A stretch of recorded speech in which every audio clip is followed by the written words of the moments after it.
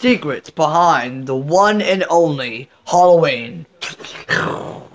The Halloween was one of the very many creatures and the boss and character in the series Horror Hell and Superhero Dungeon. The one in the very movies of Horror Hell was Halloween, also known as Jonathan Farwell Reynolds, was a person who lived about 26 years of his life before passing away in 2019. His life depended on his mother killing his mother and shooting his father.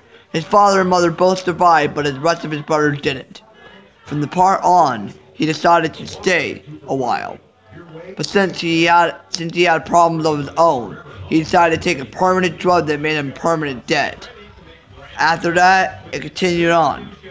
Halloween was a person who could kill, power, and overpower anybody in order to get his way. He was evil. He went to a mental hospital twice and been in prison one time.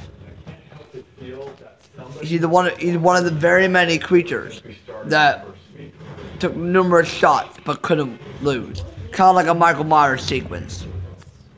If you think about it, more and more times it happened. It happened over years and years and years of time. But now, he died. Thank you for watching. Look at the description down below if you want to know more. See you later.